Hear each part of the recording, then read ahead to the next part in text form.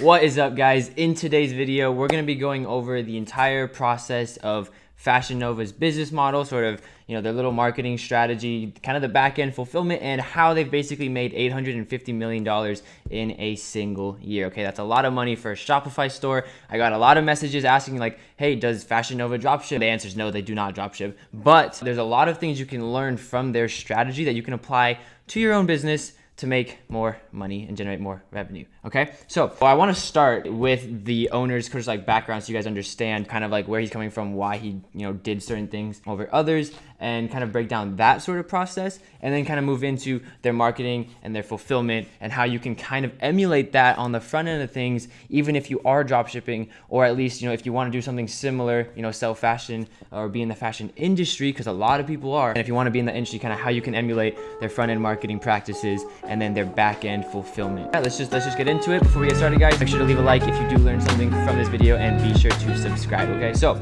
now right off the bat, the owner and founder of Fashion Nova, his name is Richard Sagian.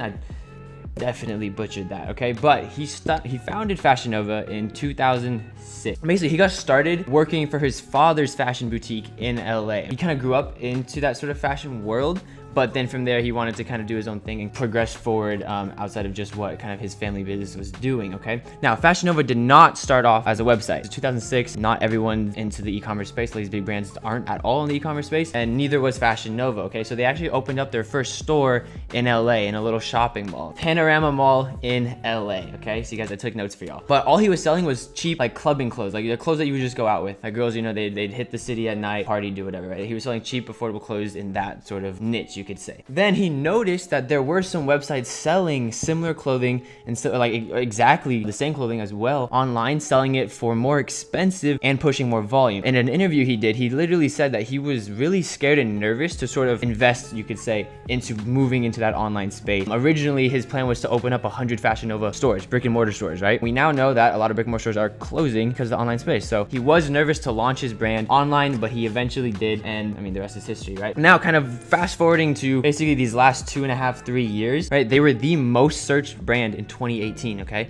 Fashion Nova was the most searched brand out of like all the designer brands, all the clothing brands. Fashion Nova was the most searched one. In 2017, they were the 4th most searched brand, ahead of Dior, ahead of Chanel, those, big designer brands as well, right? They were above that. But even before they sort of became a thing, right? So I'm assuming most of you guys, if you are aware of Fashion Nova or have been, you've maybe only been aware for a year, 2 years, 3 years max, because they weren't really that big. They got kind of established in that space from Cardi B, an influencer with like 19 million followers, okay? With her, they also took a bit of a gamble, right? This kind of plays into influencer marketing, but you have to understand, they were paying Cardi $20,000 a month just to rep the clothes, wear them, promote them on her stories, pair them, right? This is an interesting part too. She was pairing Fashion Nova clothes, really cheap clothing, with really high-end designer like accessories and bags and shoes, right? And she'd pair it with a Fashion Nova dress or something like that, right? So again, there's psychology that plays into that. I want you guys to understand that part, but that's really good. They got that kick because they were kind of like giving her a bunch of clothings and paying her to do that before she really started to pop off. And then with her popping off, the name just sort of blew up, and from there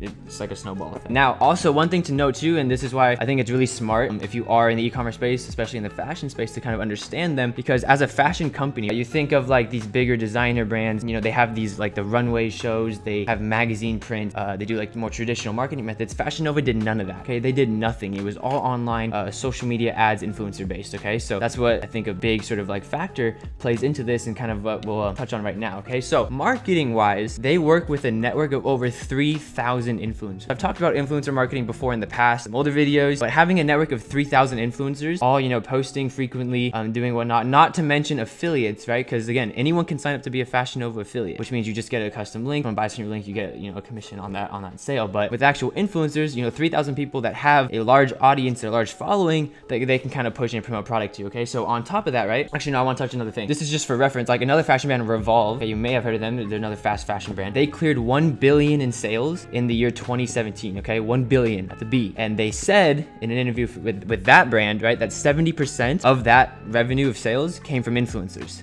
So they were saying $700 million in sales were attributed or can be attributed because of their influencer marketing. Okay, you have to understand that these fast fashion brands, they kind of use a similar method of just having a huge network of influencers. You can see like models and whatnot always posting, you know, Revolve, Boohoo, Fashion Nova, all these other brands, again, just drive sales, right? He also said in another interview that a shout out with who was it, Kylie Jenner, Kim Kardashian, one of the Kardashians or the Jenners, equated to $60,000 in sales, one shout out. Okay, and that was back in 2016. Okay, not 2017 or 18 when they were actually really kind of steamrolling. I want to also touch on that Richard, right, the owner of Fashion Nova, he hasn't told anyone how much Fashion Nova has made, but in 2017 he said the company grew by 600% and that it was profitable. Okay, now this is 2017. Now the reason we can kind of estimate and guesstimate that they made around 850 mil, probably more, but that's just kind of a conservative number. Keep in mind that they have 10 million followers on their social media. Boohoo had 3.1 million at the time, and they made $411 million in revenue that year with, again, similar marketing techniques. So it's kind of safe to assume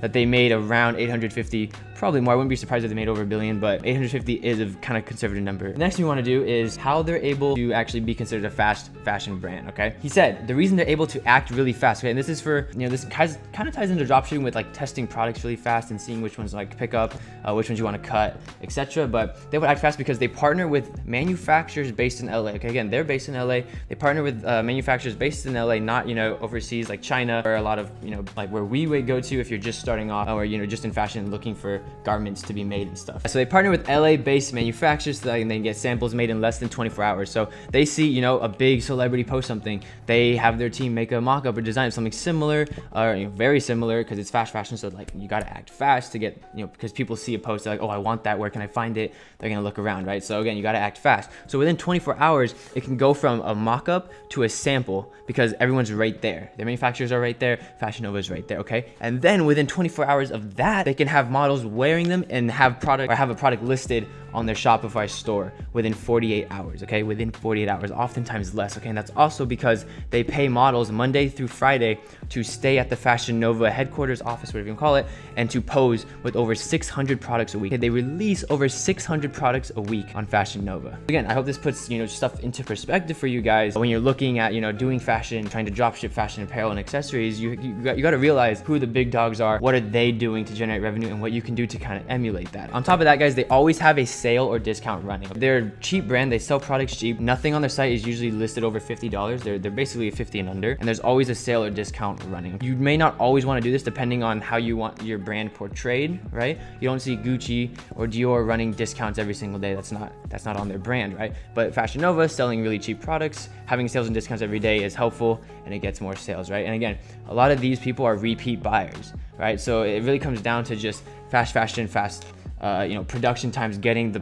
product actually to the customer really fast. Again, they're based in LA, so they can ship basically anywhere. They even have a same day delivery with Postmates around LA if you order from Fashion Nova. Okay, so that's kind of how much they're trying to press and get these products into people's hands as fast as possible. Okay, in terms of fulfillment, actually I want to touch one more thing. They post on Instagram every 30 seconds. Not 30 seconds, that's a lot. Every 30 minutes. Okay guys, so they post on Instagram every 30 minutes. Their audience is so big.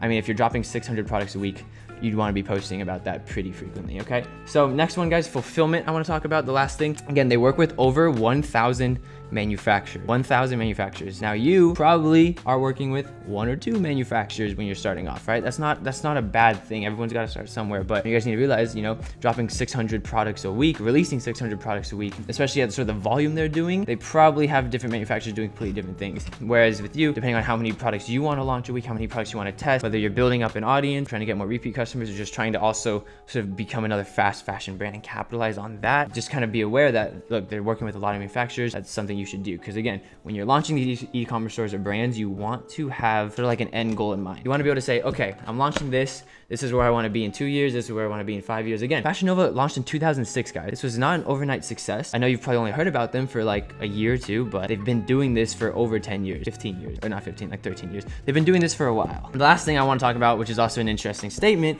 is that in the summer months, Okay, 80% of Fashion Nova's inventory is produced in LA. 20% is overseas. In the winter month, 80% is overseas, 20% is LA. Okay, so again, this comes back to sort of like a logistics sort of issue with most of you guys won't have to really worry about unless you're doing like a lot of volume. But again, that's sort of like logistics where whether it's price that they're worried about or just time of product, the net delivery time basically, how quick you can get it from placing the order and fulfilling their invoice to them actually getting the product to your warehouse or to your fulfillment center, right? So you want faster times like that. I'm assuming that's just kind of a way to counteract whether, you know, summer months, I'm assuming a lot more clothes are flying off the shelves, smaller garments, thinner garments, stuff like that. They can produce a lot more in LA. Whereas, you know, winter months, if they're selling sort of like heavier, thicker clothing, it might just be cheaper to get manufactured in China, okay? Again, guys, I really hope you guys enjoyed that video. I wanted just to break down sort of the process behind Fashion Nova because I knew you guys literally just was like, does Fashion Nova dropship? And I was like, clearly not. They're huge, but there's a lot of things you can learn from that. Okay, guys, so I hope you guys enjoyed the video. Make sure to leave a like. Make sure to subscribe if you guys enjoyed.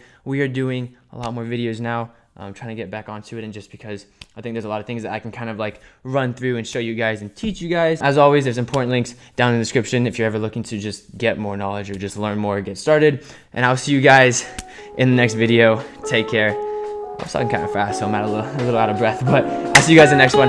Take care.